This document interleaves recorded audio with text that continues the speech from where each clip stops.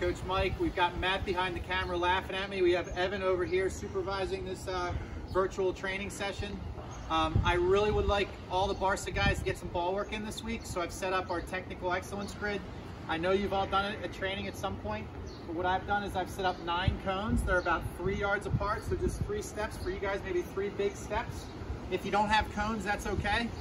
It's about a 6x6 grid, but you just need a contained area. Also, if possible, if you have a timer or your phone, everything we do is going to be in 30-second increments. So if you're doing this on your own, I would recommend 35 seconds. So the first one I'm going to do is going to be a quick Corver change of directions where I draw the ball back with my right foot and with the same foot knock it in the space, then go get it with my left foot. And you need to keep track of your score. So every time you touch the ball, that's a point. All right, so I'm going to start at 35 seconds. When the clock goes off, that's my score because I got to take about 5 seconds to get to my ball.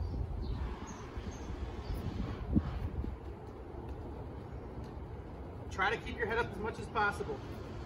Evan, can you count for me? Yeah.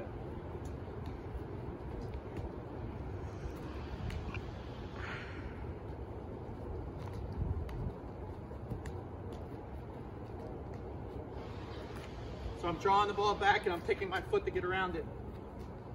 Ooh, yeah, I'm not doing very well.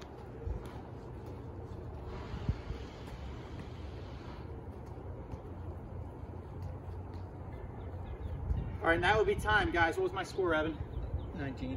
All right, so we're gonna do this a number of times. That's lesson number 1. Matt, you can hit stop.